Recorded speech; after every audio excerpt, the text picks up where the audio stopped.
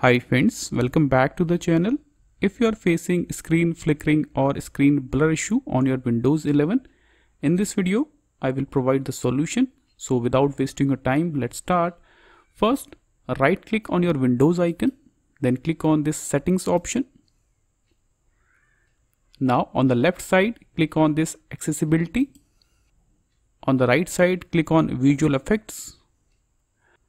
Now in this option, animation and effects, turn off this option.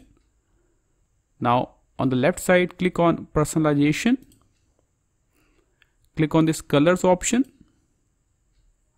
Now in this option, accent color, make sure this option will be manual. Now again on the left side, click on system, then click on display. Now in this display resolution, select the recommended one. Okay, now scroll down and click on this advanced display option. Here you will see this option, choose a refresh rate. So in my laptop I have only one refresh rate option. If you have multiple options, select and try each of them. After that, click on this option, display adapter properties. Click on this option.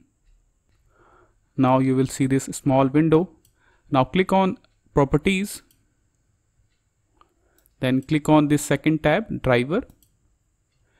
If you recently upgrade your display driver and after that you are getting this flickering issue on your laptop, you can roll back to the previous driver. In my case, this option is not available, but if this option is available in your laptop, you can try this option as well, roll back driver. The next step you can try is click on this option, update driver, then click on search automatically. Make sure your internet is working. So this option will update your display driver. Click on close. And if you're still getting the same issue, the next step you can try is uninstall device. Click on it. Do not tick this option. Simply click on uninstall and after that restart your system. This option will also fix your issue. Now move on to our final step. Click on your Windows icon. In the search box, type control panel. Click on this control panel app. In this option, view by, change it to small icons. Now click on this power options. Now select this balance recommended. Select this option. Then click on this option, change panel settings. Now select this option, restore default settings for this panel. Then click on yes.